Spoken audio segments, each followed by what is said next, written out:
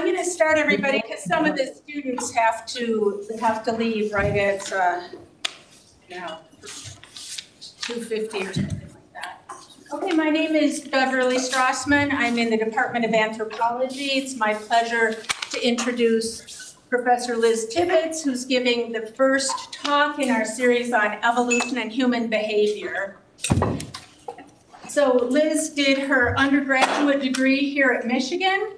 Then she went on and did a PhD at Cornell in neurobiology and behavior, then a postdoc at the University of Arizona. And then she said she likes it cold or doesn't like it cold, but came back to the cold anyway and joined the faculty of EEB in 2005. So from her website, it says very nicely what she does, which is Liz studies behavioral evolution, and her research explores how communication systems and social behavior co-evolved to shape how animals look, think, and act. Most of her work is on paper wasps. This is a group of social organisms that's particularly amenable to study because they build open-faced nests where you can watch them, and there's a whole host of other reasons why paper wasps are fascinating and suitable for research. I think it's really interesting. I was just noticing this morning that most of the really great researchers of paper wasps are women. They have an association with the University of Michigan, and they grew up in the state of Michigan. And then I thought, oh, duh, I think there's a common theme here, and that is probably, let's see if you know what it is. Is it Alexander? It is. Yeah. It's Richard Alexander, who was my PhD mentor. Wow. So he did some of the early work, really motivating many of us to be interested in evolution and behavior. And your mentor, Kurt Reeves, is, I don't know, are you like a great, you're either a grandchild or a great-grandchild of Richard Alexander. I guess I'm sort of an offspring. But anyway, so I'm just amazed that after folks like Mary Jane West Eberhardt, Katie Noonan, even my own sister Joan had studied paper wasps for years, that Liz came up with this totally new, fascinating, and creative direction to take research on paper wasps. I mean, I've just been so impressed by that. And what I particularly like about Liz's work is just how she articulates her hypotheses, and then she goes out and does really clean experimental work to test them. And these are not, little hypotheses. These are big hypotheses that relate not just to wasps, but I think even relate to humans. So I think it's fitting that Liz starts off our series here on evolution and human, including animal behavior, since we are animals. Okay, so let me warmly welcome you. Thank you, Beverly. That was so much. Thank you for the introduction, and thanks for inviting me. I'm so excited to talk to people who study humans and hopefully convince you that wasps are amazing too. All right, so we're going to start with humans. If you look around the room, you'll notice that humans have incredibly variable faces. So all humans look different. And the fact that our faces are so unique is really essential to our social communication system. Just imagine what life would be like if everyone looked the same. It would be a crisis, right? How would you differentiate between your friends and your students and your family members? You just wouldn't know who was who if everyone looked identical. So variation is essential to communication. With that in mind, today I'm going to talk about some paper wasps that have highly variable facial patterns that they use for social communication. And I'm going to talk about how they use their faces and hopefully convince you that paper wasps can tell you something about cognitive evolution based on their facial patterns. So before I start, though, I'm going to go way back in time to when I was a graduate student and tell you about how I got interested in wasp faces in the first place. So I went to grad school being interested in cooperation. A really interesting thing about paper wasps is that they are sometimes very cooperative and sometimes not cooperative. So they can start nests either as a single queen who nests alone, lives her whole life taking care of her nest, without any individuals that join her other than workers. Other paper wasps form cooperative associations, and when multiple paper wasps cooperate, they have a linear dominance hierarchy. The dominant wasp does all the reproducing, and the subordinate wasps do all the work. So you can imagine from an evolutionary perspective, it's kind of a mystery. Why would you ever become a subordinate when you just are helping and you don't get any reproduction? So I was interested in exploring that question. So I went out, and my first experiment, I had to mark a bunch of wasp nests and then observe the wasps interacting. So this is what paper wasp marking looks like. You can see that this is blue and this is yellow. And I accidentally ended up with a wasp nest where the wasps were unmarked. And I watched the video anyway. And as I was watching it, I realized, wow, I can kind of tell those wasps apart even without the colored marks on their backs.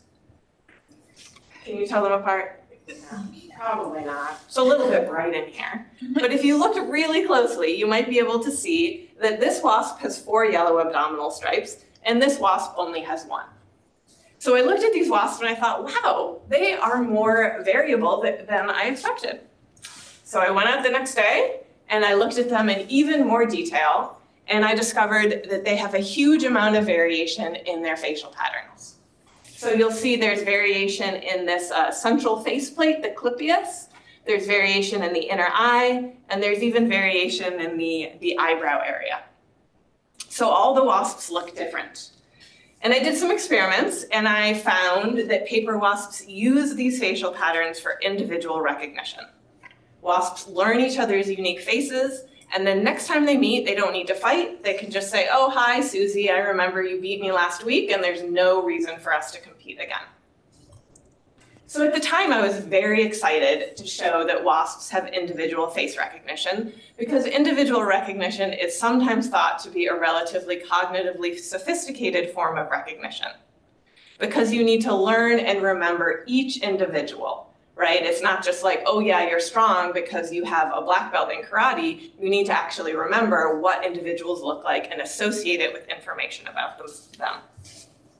So the fact that wasps have individual recognition is cool, but of course there's a huge range of different sophistication of individual recognition. So you could have individual recognition where wasps know like 5 individuals and they can remember them for a couple hours. That would be individual recognition, and that would be cool. And then like kind of on the other end of the spectrum, we have humans. We can remember thousands of individuals for years, and we recognize people across many, many different contexts. So there's this kind of like spectrum of sophistication of individual recognition. So I wanted to learn more about what these wasps are capable of. And first of all, I learned that wasps use individual recognition to identify the rank of all nestmates. So the colonies are pretty small, maybe like 20 individuals on a nest, and they know every individual on the nest, and they know how they fit into the hierarchy. They also use individual recognition to learn about competitors during contests off nests. So before wasps start a colony, they go through this period where they fight with many, many rivals. And I'm going to talk more about this period later. The consequence is that they're constantly interacting with lots of other individuals and fighting with each other to figure out who's strongest. And during this period, wasps can learn about each of their competitors individually, and they can maintain that memory for at least a week. So they learn about other individuals through a lot of direct interactions when they fight with others. But when you watch wasps interact, what you'll notice is that they actually spend a lot of time watching other wasps fight. So, in this picture, these are 2 wasps engaged in a dominance interaction. And then there's that individual there who just looks like she's just watching. So I wondered whether wasps could actually learn about other individuals by observation alone. And as you probably know, learning about others via observation is very important in many, many kind of more advanced species. Primates excel at learning by observing others, and even fish can do it. And the idea is learning by watching other individuals can really increase the sophistication of your social knowledge. So not only are you just paying attention to who you fight with directly, you also pay attention to a wider network of interactions and how everyone else is interacting with each other. So I thought it would be really cool if wasps could learn about each other by observing contests. So we set up an experiment to test this. And this was an experiment done by two amazing undergrads, Ellery Wong and Sarah Bonello. And the way we set up the experiment is we had some wasps fight, and then we had some wasps who were separated from the fighters who could just observe, but couldn't actually directly interact or fight. And this is what the experiment looked like. You can see it's incredibly high tech. So we have a couple wasps who are they're engaging in an aggressive interaction here. And there's one observer who's really paying very close attention to what's going on, and then another observer who's not observing at all. So we ran lots of these trials, and after this first stage of the trial, we had a second stage. So in some trials, we had a fighter who was then paired with someone who observed her fight. And in this situation, social eavesdropping is possible. So the observer could have watched what the fighter did during the contest, and then the observer could change her behavior based on what she saw. And then over here, we have some controls. So in the controls, we have a fighter interacting with an observer, but she's interacting with an observer who had not seen her interact. So this fighter is interacting with an observer who watched a different contest. So these controls are good to account for other things that could go on in a fight, like winner-loser effects or bystander effects. Now, if there is social eavesdropping, you would expect to see a difference between cases where the observer actually saw the particular wasp fight versus cases where the observer did not see the particular wasp fight. So first, I'm going to show you data from the control. And you can see observing aggression of a different rival does not influence behavior. So if you see a fight and then you're paired with a different individual who you did not see fight, it doesn't influence your behavior. So what that means is there are not really strong effects of winner-loser effects, and they're also not bystander effects, where watching any fight influences your behavior. So next we can see results from the experimental trials, where bystanders were allowed to interact with the fighter that they saw. And what you can see is that if a fighter was really aggressive during a trial, when the bystander finally got to interact with the fighter, that bystander tended to not be very aggressive. But on the other hand, if the fighter was not very aggressive at all, then the bystander tended to be very aggressive in the future. So what that tells you is the bystander is paying attention to the fighter. She's watching the fight. She's saying, wow, you were super aggressive. You look scary. So I'm just going to give up without even fighting with you. So this shows that wasps can learn about other individuals via observation alone. And we measured a few variables in this experiment. And what we found is 75% of variation in aggression of the bystander was attributed to information she got during social eavesdropping. So that's how aggressive the fighters were, the dominance rank the fighter attained, and honestly, whether the bystander was actually watching during the fight. So I was totally shocked by this result because I thought social eavesdropping might occur in wasps. I thought it would be cool if it did, but I never expected it to have such a strong effect on behavior. So accounting for 75% of variation in the wasp's behavior tells you that eavesdropping is likely to be a really important part of a wasp's social life. So around the same time, we found that wasps are capable of something called transitive inference. So transitive inference is using what you know to make inferences about what you don't know. So if I tell you that A is bigger than B and B is bigger than C, those are things you now know, and I ask you to make an inference about the relationship between A and C, you can probably guess. Do you think A is bigger than C? Yes, look at you. You guys are such smart humans capable of transitive inference. So Polistes are capable of transitive inference, and they're the first non-vertebrate to be shown to be capable of transitive inference. So I think that combination of social eavesdropping and transitive inference really suggests that wasps are living in a complicated social world where they pay attention to not only who they interact with, they can learn about others just by watching fights, and then they can make guesses about how strong or weak wasps are based on the information they observe. So, the combination of these results suggested to me that the wasps are much more socially sophisticated than I expected in terms of keeping track of social interactions. So of course, the next step is asking the question about how wasps use these abilities in the wild. All this was done in the lab, which is great, very well controlled, but what's their social network like in the wild? And the particular context that we were interested in is social partner choice. As I said at the beginning, when wasps first come out in the spring, they spend a few weeks flying around and checking out potential social partners before they settle down in a relationship. And these are all females, so it's only females who are interacting with each other. I'm not going to talk about males at all. Males are totally boring. They just mate and die. There's nothing interesting about them. There are a few interesting things about males, but we're focusing on partner choice in females. So wasps assess lots of different rivals, and then eventually they settle down in these cooperative associations. And we wanted to know, how do they make these decisions and what factors are important in determining who they should spend their life with? So this is a project that was done by Emily Laub, an amazing grad student in my lab who's now graduated and gone on to a postdoc continuing to work on the same project because it's so amazing.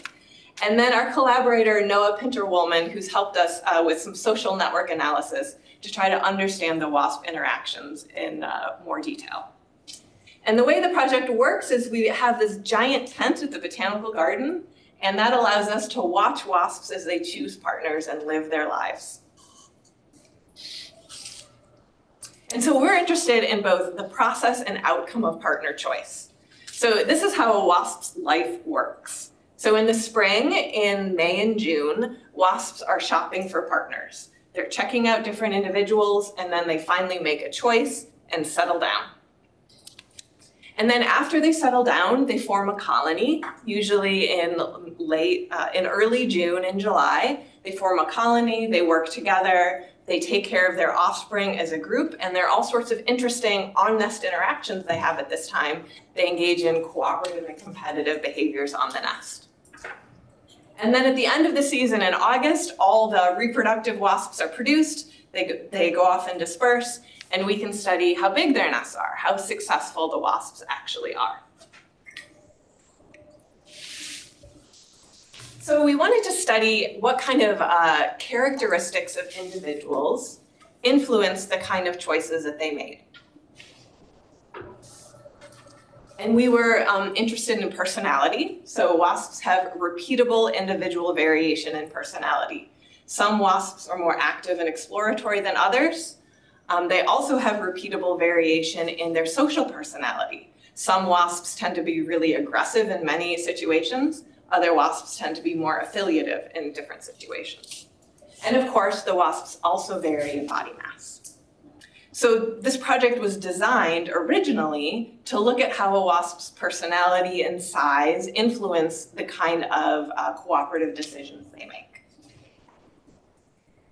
But of course, I'm completely obsessed with individual recognition, as you know already. So we decided to also measure the wasp's capacity for individual recognition. And there is variation. So every wasp in this population is capable of individual recognition, but some wasps are great at it, and some wasps are more mediocre. You can think of it as kind of parallel to humans. Some of you go to the first day of class, and you instantly remember all 30 individuals in your class, no problem. Other people, it takes a few weeks to remember everyone. So there is, variation in human face recognition capacity, similarly variation in wasp individual recognition capacity. And we tested wasps' individual recognition using training. So we basically train wasps to differentiate between other wasp faces. Some wasps get 10 out of 10, some wasps only get 6 out of 10.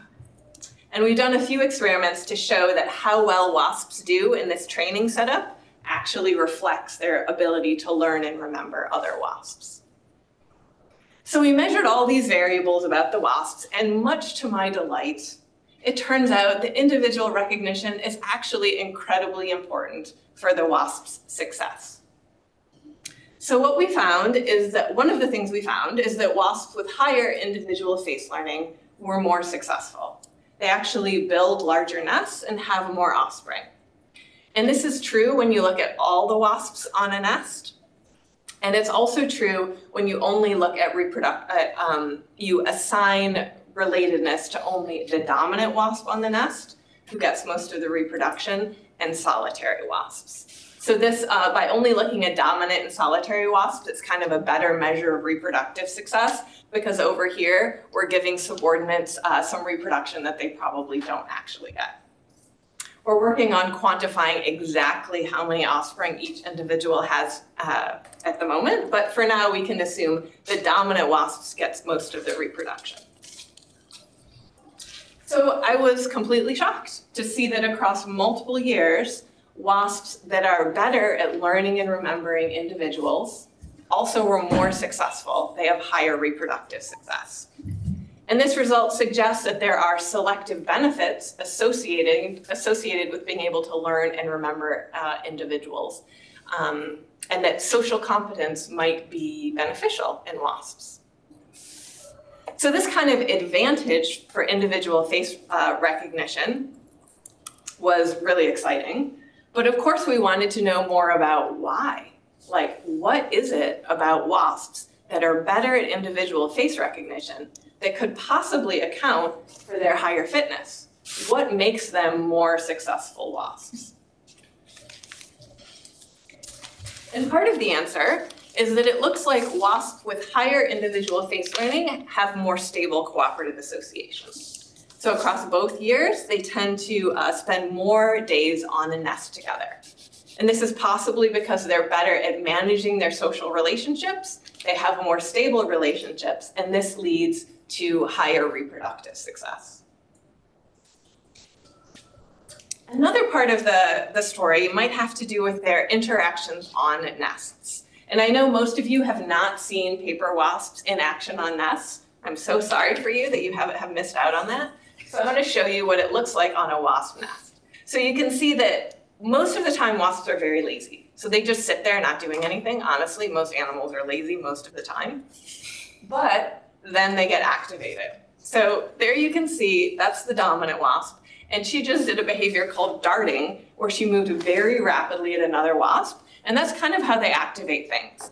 So you can see now everyone's running around in a tizzy, darting at each other, getting all worked up, trying to get something done. They stick their heads in the nest cells, and they use that to figure out, are the larvae hungry? Do they need food? And over there in the corner, maybe you can see that the dominant wasp is engaging in some pretty intense aggression onto a subordinate wasp. She's kind of like chewing on her back and like hitting her with the antenna. So she's convinced that subordinate wasp to go off and forage through all of her aggressive interactions. And there, the subordinate goes and works hard for the colony.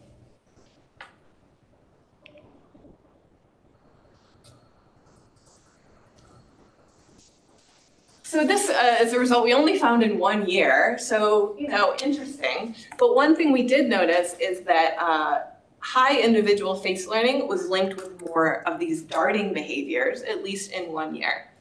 And considering how complex on-nest behavior is, I was really shocked and pleased to see that there was this interaction.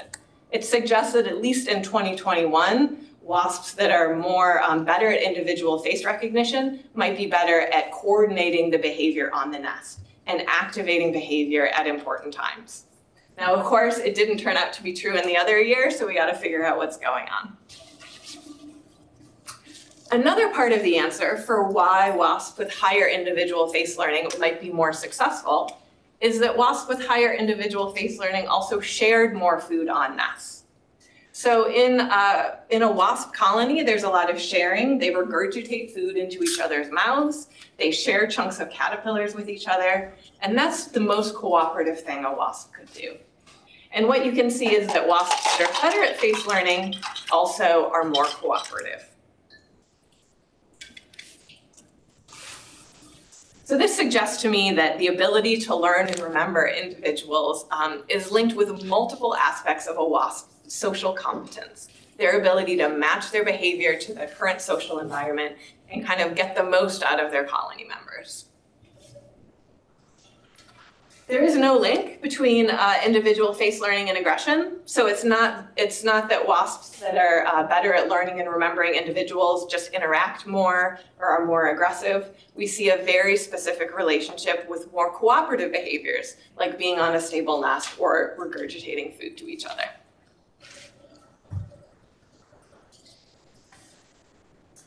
Okay, so far I've talked about how social knowledge influences a wasp's success. So wasps have a much more sophisticated social world than I initially thought when I started studying them, where they interact with many other individuals, they keep track of other individuals, and their ability to form these individual relationships seems to influence their success. And wasps with a greater ability to learn and remember individuals have higher reproductive success. They also have more stable nests and are more food sharing behavior on their nests. So overall, this is a really striking evidence of a selective benefit associated with individual face learning. Wasps who are better at individual face recognition are more socially successful. Now, you all know that there's been lots and lots of work trying to understand why some animals are smarter than other animals. And there are lots of different answers to that question. There are lots of different components that go into what influences the evolution of cognition. There's a lot of work showing that living in an ecologically complex world where you have to do a lot of challenging foraging can influence animal cognitive evolution. But there's also a lot of evidence and a lot of interest in the role that social interactions play in the evolution of cognition, particularly the idea that the challenge of keeping track of individual relationships can influence cognitive evolution. And animals that live in more socially complex worlds often have larger brains or excel at cognitive tasks compared to animals that live in less socially sophisticated worlds. And there's a lot of really interesting evidence for this from species comparisons, where people will test brain size in a range of different taxa and correlate it with their social success. So there's pretty good evidence that social intelligence influences cognition across many, many species. But of course, species comparisons, there's some limits to the conclusions you can draw because there's so many different things that vary between species. And species comparisons is hard to control for everything. There's also some really interesting evidence within species that social intelligence might be associated with cognition. And this is kind of the one study I know of, and Ashton did in 2018. And it's a lovely study where they looked at magpies, and they found that magpies in larger social groups show enhanced cognitive abilities and greater reproductive success than magpies in smaller social groups. And this was really exciting because people said, wow, this is maybe some within species evidence that being in a larger social group, which is maybe more socially complex, is associated with cognition and success. Now, unfortunately, the challenge of studying something like a magpie is they live lots of years, and it's hard to figure out the direction of those relationships, right? So it's hard to know how much magpies are good at these tests because they've lived in a social group. And it's a plastic response rather than something inherited that selection can act on.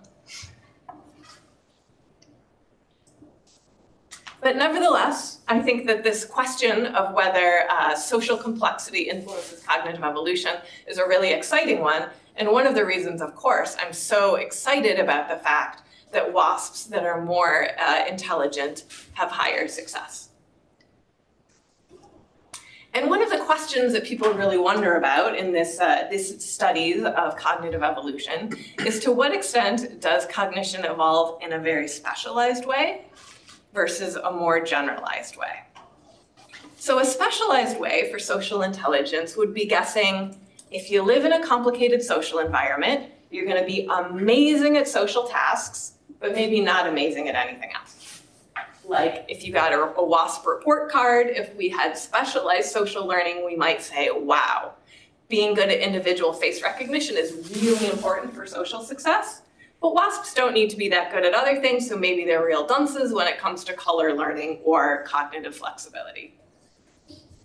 On the other hand, if we think that cognition evolves in a more generalized way, then we might guess that the challenge of keeping track of these social relationships has influenced all the aspects of WASP cognition. So not only are my WASPs with individual face learning excellent face learners, maybe they're also excellent color learners and excellent reversal learners. Maybe they're just genius WASPs. So we decided to test this question of how much individual recognition and social complexity has influenced cognition in WASPs more generally. And fortunately, we can do that because not every population of WASPs is capable of individual face recognition, much to my shock. So in Michigan, the best WASPs live. They have highly variable facial patterns that they use for individual recognition. In Pennsylvania, though, the WASPs are not capable of individual recognition. You look at the pictures of these WASPs here, and you can see there's a little bit of variation in their faces, but they mostly look very similar. And then we've done behavioral experiments, and we've confirmed that they're not capable of individual recognition. You might be wondering why, and that's a great question. And I think part of the answer is that WASPs in Pennsylvania are less cooperative. So in Michigan, you get lots of queens joining together, and we think individual recognition is important for that. In Pennsylvania, nests are usually only started by one queen. So maybe you don't need individual recognition if you're less cooperative. So it's nice though to have this population comparison because we can see what else is different about Pennsylvania and Michigan WASPs. And this is a study done by Juanita Pardo Sanchez, an amazing graduate student. And she decided to compare how cognition differs across populations of paper wasps. So she tested Michigan and Pennsylvania wasps in a range of different ways. So she first trained them to learn colors. And then the next day she tested their memory for colors. She said, did you remember that blue is good? Without any additional training. And then after she tested their memory, she tested their ability to reverse that association. So they learned that blue is good. She would ask them to learn, nope, blue is no longer good. Now yellow is good. And being able to reverse that association suggests that the wasps have greater cognitive flexibility. She also tested how well wasps could learn odors. She tested their ability to remember odors for a week. And then she also tested the wasps on faces. And in this training, every single bit of training was done in this same little box where wasps are trained with electric shock, and they get shocked if they're near the wrong stimuli. So very similar training methods. And the first thing she found is that Michigan wasps learn faces more accurately than Pennsylvania wasps. Of course, that makes sense. We showed that there was a difference in individual recognition. So it's not surprising that there would be a difference in face learning. And for those of you who are interested in the nitty-gritty, we did experiments testing wasps on the faces of their own population and other populations to confirm that it's not just a population effect. Like Pennsylvania wasps can't learn Michigan faces, or Pennsylvania faces aren't variable enough for recognition. So it's really a difference between the populations in their capacity for face learning. Okay, how about everything else? Dun, da, da. They're not different at all. No difference at all in the populations in any other way. Color learning, color memory, reversal learning, odor memory, they're all completely identical.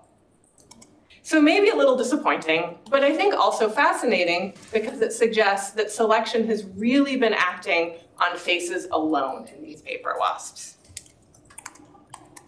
So paper wasps have really sophisticated social knowledge that's key to cooperative success in some populations.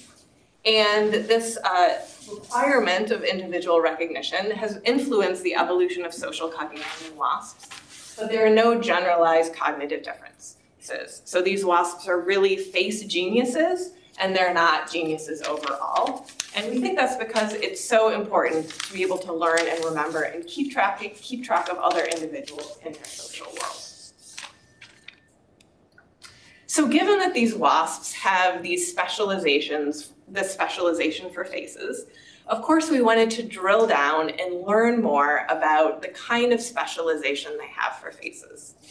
And one of the reasons for that is that there's a lot of research in humans and other primates looking at specialization for face learning. So as you all know, faces are very important for human communication, and humans are better at learning faces than we are at learning anything else. It's so second nature to us that you probably don't even think about how incredible you are at face recognition, but really humans are amazing at it. So I'm going to show you a face really quick, see if you can learn it. Can you find the face? Over there. So I only showed you that face for a second and you could find it. That's incredible. And you're so specialized for faces that if you turn faces upside down, it's much harder. You can probably still see this face down here, but chances are it was a little more difficult for you to find that individual. So here's an even more striking example of how specialized we are for faces. Look at those two faces. Do they look the same? No. So that's the faces right side up, and you can see that they are very different. Chances are it was difficult for you to see that difference when they're upside down. Wow. And the reason for that is your brain doesn't identify upside down faces as faces. And so the result is it's much more difficult to discriminate fine differences in upside down faces than right side up faces. So we wanted to know whether wasps are specialized for learning faces. And this was a project done by old grad student Mike Sheehan, who's gone on to be an amazing wasp scientist. And we were interested in seeing whether these wasps are specialized for faces, with the prediction that if they are specialized for faces, then wasps will learn faces better than they learn any other visual stimuli. So we trained wasps to discriminate faces, we trained them to discriminate patterns, we trained them to discriminate caterpillars, because wasps are caterpillar predators. And what you can see is they're much better at faces than they are at the other stimuli. One of the nice things about studying paper wasps is there are lots of closely related species that you can use for comparisons. So we decided to also test this other species, Polistes metricus. So Polistes metricus is a paper wasp that's also found in Michigan that does not have individual face recognition. You can probably guess that by looking at how similar those faces are. And again, we think the reason metricus don't have face recognition is that nests are started by a single queen. So you don't need face recognition if you're not cooperative. So we expected if the requirements of individual face recognition have selected for specialized face learning, then species like Polistes metricus that lack individual recognition will also be bad at face learning. So we tested metricus on their ability to learn faces, and you can see they just performed at chance. They were terrible at face recognition, but they were pretty good at learning patterns in caterpillars. So you might be looking at this result and saying, okay, fine. The species with individual recognition is better at face learning, but you didn't really give them an equivalent task because metricus they don't really have variable color patterns, right? So actually to do this experiment, we added variation to the metricus faces so that they looked different. And that's kind of not fair, right? That's not an equivalent task.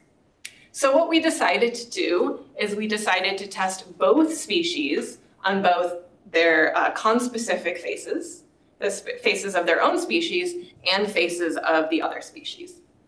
And so this is the data from Polistes fuscatus. And what you can see is they learn their own wasp faces very, very well. This is how well Polistes metricus learned Polistes fuscatus faces, and you can see they do way worse. So Polistes fuscatus really are the face experts. Even more interestingly, Polistes fuscatus learned metricus faces, this yellow bar here, better than metricus learned their own faces.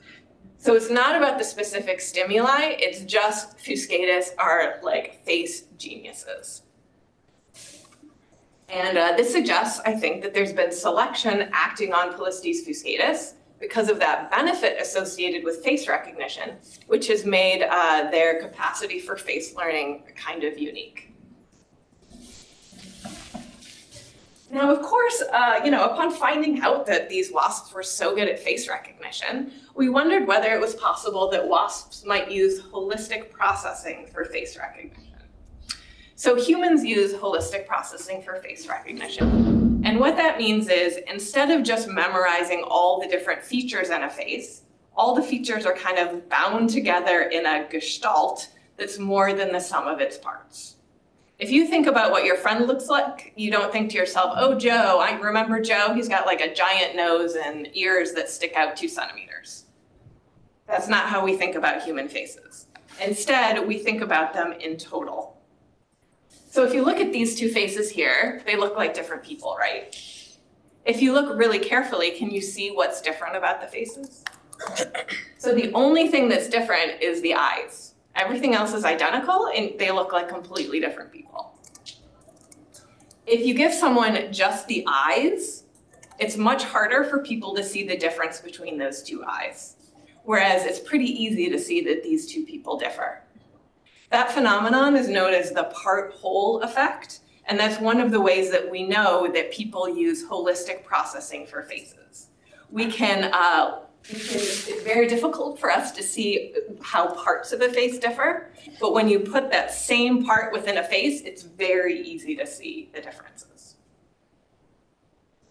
And you can compare that with most other recognition that people do, and that's done via something known as featural processing. So if you look at these 2 houses, can you see that they differ? Yes, it's pretty easy. And you say to yourself, oh, they differ in the doors. That's the very first thing you see. And if I showed you the 2 doors that differed, you would say, yes, the doors differ. There's no problem with that. So most recognition of most things that we encounter in our life is done via this featural processing. And it's really only faces that are recognized via holistic processing. So it's kind of this rare special recognition. And so people are interested, why has holistic processing evolved? And so of course we wonder, do wasps have holistic processing? So we decided if wasps have holistic processing, then we expect that they would discriminate whole faces more accurately than just part of their faces. On the other hand, if they're capable of featural processing, then they would discriminate whole and partial faces with similar accuracy. So what we did is we gave wasps pairs of faces, and you can see this pair of faces is identical in every way except for the actual face part. So this is the whole face situation. And then we also tested them on partial faces, which is just the middle of the face without the antenna or legs or anything else. And if these wasps have holistic processing, we expect they're going to be much better at whole faces than they are at these partial faces. So as kind of a control, we also tested this other species, Polistes dominula.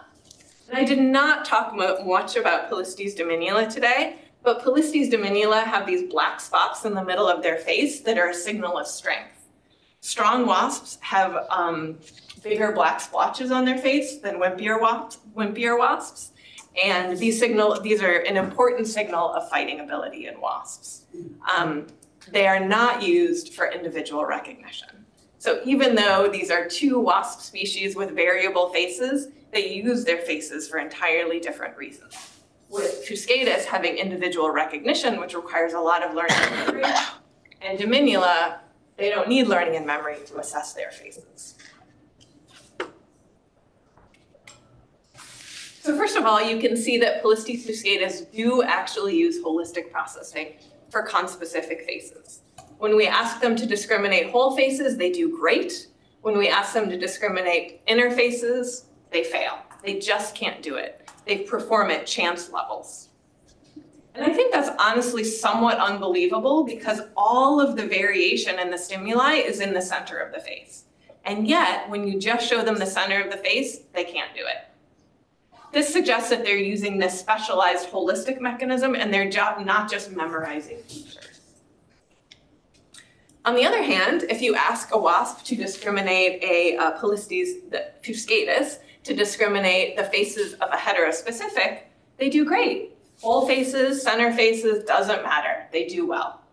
So I think that's kind of fascinating because it tells you how very specialized their ability is. They only use holistic processing for recognizing conspecific faces. So this, this convergence in wasps and humans, obviously we're very evolutionary separate. So I think it's fascinating that humans and wasps have both converged on this holistic face processing mechanism. And one idea is that holistic processing is very good for allowing animals to discriminate fine differences in stimuli that are very regular. So a human face is very regular, the places it vary, the nose varies, the mouth varies, the eyes vary. The variation is all very constrained. In the same way with wasps, they have very regular faces with very consistent areas that differ, and holistic processing might allow more rapid and accurate recognition that would be possible with kind of regular recognition methods.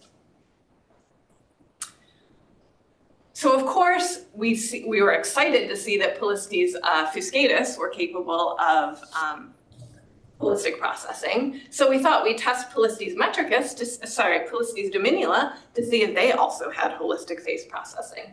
And as I said before, they have a lot of, Polistes diminula have these black spots on their face that are used for signaling strength. And what we found is that Polistes diminula do not use holistic processing. It doesn't matter whether you show them the whole face or the center face, they perform just as well. If you show them the faces of Polistes fuscatus or their own faces, doesn't matter, they perform just as well. So this tells you that it's not like every wasp uses holistic processing. It tells you there's nothing particularly special about center faces that makes them impossible to learn, right? It tells you that the holistic processing you see in Polistes fuscatus is likely an adaptation to facilitate fast, accurate recognition, and it's a very restricted circumstance. So far, people have mostly studied holistic processing in humans, primates, and now we've done a little stuff on wasps. But I think it'll be interesting to look at other kinds of stimuli to see how widespread it is. For example, you might expect bees to use holistic processing to assess flowers. Maybe there are other circumstances where holistic processing is used that's been overlooked because we're so obsessed with humans and human faces. All right, I was going to talk very briefly about viewpoint independent recognition, but I'm just going to ignore it because we don't have any time, and I know you guys have to go on to your next class. So to conclude overall, individual recognition is key to a paper wasp's social success. And the challenges of individual recognition have shaped cognitive evolution in wasps in a very specialized way, rather than causing a more generalized cognitive differences. So thanks so much to all the amazing students who helped do this research, and thanks to you all for your attention.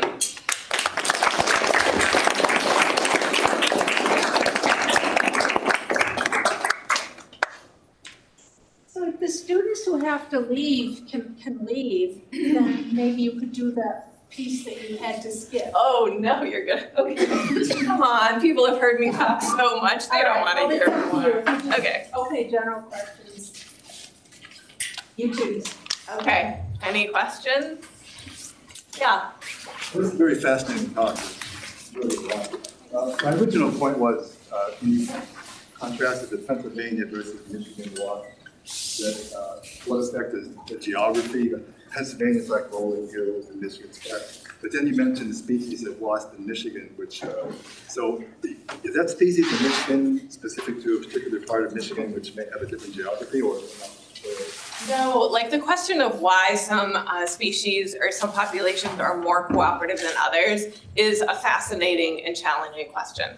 There are some big comparative analyses that suggest it has something to do with the predictability of the climate, with less predictable climates being associated with more cooperation. And people have also done that sort of study in birds, but honestly, like the amount of variation it predicts is so small.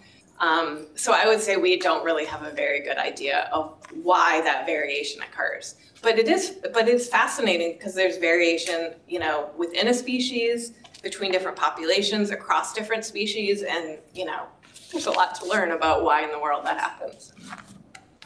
Yeah. Is there more genetic variation in the Michigan Fiscatus than in the Pennsylvania Fiscatus? No, yeah, we did. That's a great question. We did some genetics on them, and it's not like they're inbred. It's not like, you know, they're no, it's not that. We've done more broad collections, and it seems like the further south you go, in the south generally they have less individual recognition, and kind of north and west they have more individual recognition.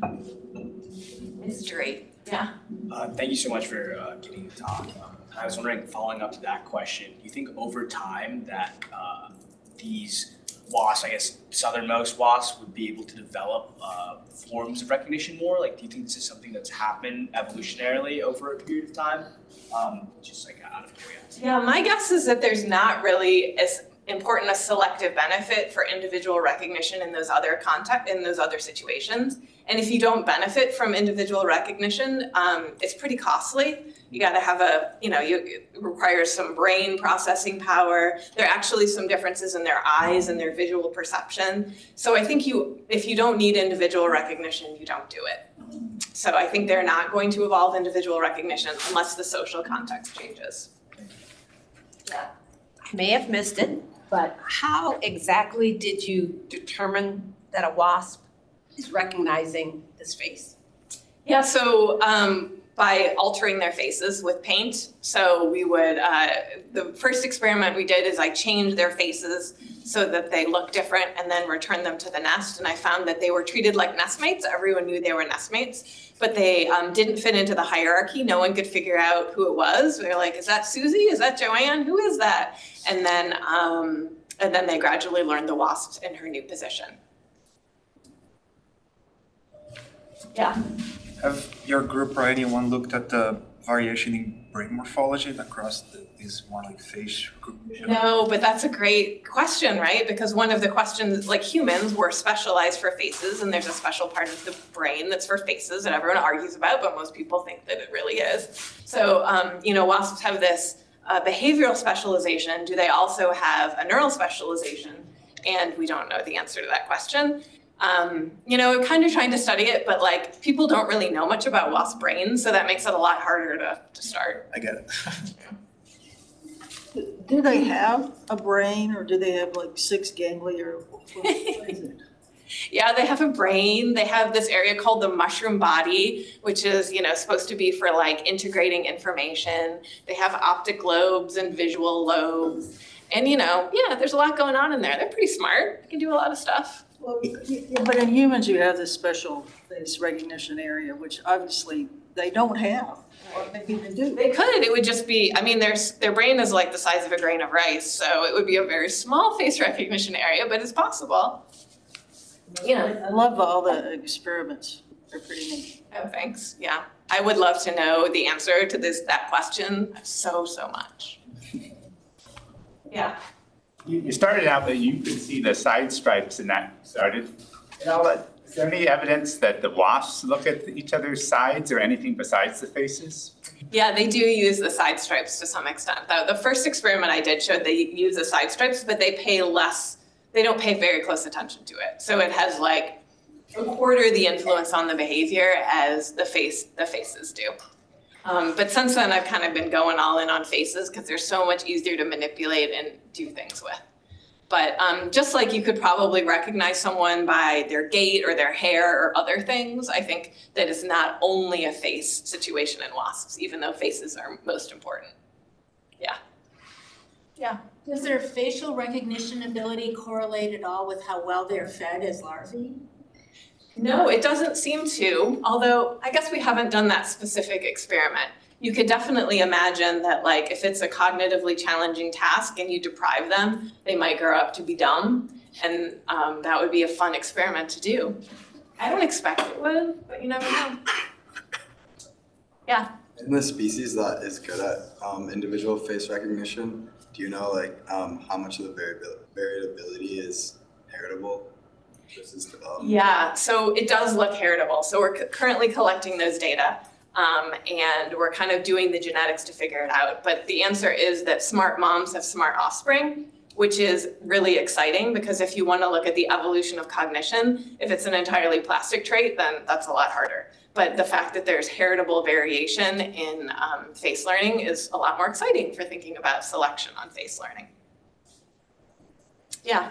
Do you think there's anything in their social system that has arisen because they developed facial recognition or individual recognition? Yeah, like what comes first? Yeah. You know, that's a great question. I don't know, like they do have these really sophisticated social behaviors, and it's hard to know, you know, which direction it happens. Are they capable of these behaviors because of individual recognition, or how much individual recognition is selected for those behaviors? And I think, you know, we'd have to do more comparative analyses across more populations to really understand that, which we haven't done. Yeah.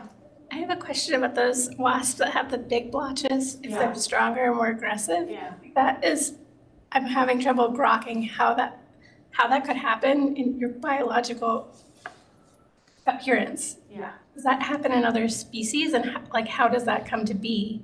It's like having you know how many battles you've won on a necklace, but it sounds like biological. Yeah, it's like the animal version of a karate belt. Like you're like, I'm a black belt, I'm a purple belt. It's actually not uncommon, and the reason is because fighting is so important for many animals, but getting in a fight where you could die is very bad. So a lot of animals have these signals of their strength to kind of minimize the costs of conflict. So like if you look at sparrows, they have these big black patches on their chest, which are a similar situation. Yeah. And they change over the lifespan, Yeah, so that's another interesting part of the question. Some of these kind of signals of fighting ability are dynamic, so they change as you change. Like a rooster or chickens or roosters or whatever, like their soft parts can be more red or more yellow, and that can change over a very short period of time and basically tells other chickens how good they are at fighting. And then there are other signals like the spots in the wasp or the black patches in sparrows, which are fixed for a while. And then they're not going to be as reliable, right? Because if you have something dramatic that happens to you, you starve, you're not going to be as strong as your signal says that you are. So they're not perfectly reliable, but the idea is it provides enough information, and not fighting is so advantageous that they use it anyway. Yeah. So you mentioned that wasps who better learn individual faces have more successful cooperation and more reproductive success, bigger nests. Do you find that that's the same pattern if they are more recognizable themselves? If they have more recognizable faces? Yeah, so we did an experiment trying to change the recognizability of wasps. So we painted their faces. So we had groups of wasps where 3 of the wasps looked identical and then 1 wasp looked different. And what we found is that the 1 wasp who looked different benefited. She received much less aggression from everyone in the group. And it's like everyone could be like, oh yeah, that's Susie. And then they didn't need to keep competing with her. So there's negative frequency dependent selection favoring rare phenotypes in wasps. And that's probably why they have such highly variable faces. And we talked about how a similar thing is happening in humans. Humans have incredibly variable faces, and there's some population genetic evidence done by Mike Sheehan, my old grad student, showing that there's been selection favoring rare facial types in humans because looking unique is so wonderful. Yeah. Would you expect the wasp face area to occupy proportionately the same amount of brain matter as the fusiform face area would in a human brain, or is it more or less? That's such an interesting question. I have no idea. One of the mysteries is when you have such a tiny brain, maybe things work a little different, right? And I have no idea what to say about that, but it would be really interesting to look and compare. Insects are capable of very sophisticated behavior, I think, not the kind of flexibility that humans are. But the fact that they can do it with a brain that's so tiny is fascinating, and how they do it with the brain that's so tiny is really, I wish I knew more about. Yeah. Sorry, Professor. So you mentioned right before how there's different communities of the same species of wasp, and you just explained, I guess, in one of the graphics that was pretty easy to follow how, I guess, that happened over the course of the year. And I was wondering if there's a difference, I guess, in the characteristics or behavior or interpretation of facial patterns across different communities of the same species, and how, I guess, maybe that environment could impact what they find or get any form of interpretation that they could have. So that's for the species with individual recognition? Yeah. Like in the experiment, did you use all wasps from the same colony, or were they? Oh, yeah. So in experiments, we usually try to use wasps that have never met before because we don't want there to be any sort of issues with having met before.